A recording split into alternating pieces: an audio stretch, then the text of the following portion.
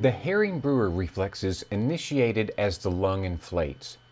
Stretch receptors in the lungs transmit signals to the dorsal respiratory group to terminate inspiration in much the same way that the pneumataxic center does.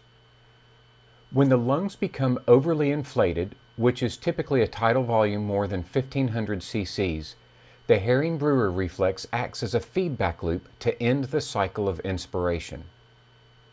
Also, like the pneumataxic center, the HeringBreuer reflex can result in an increase in the respiratory rate.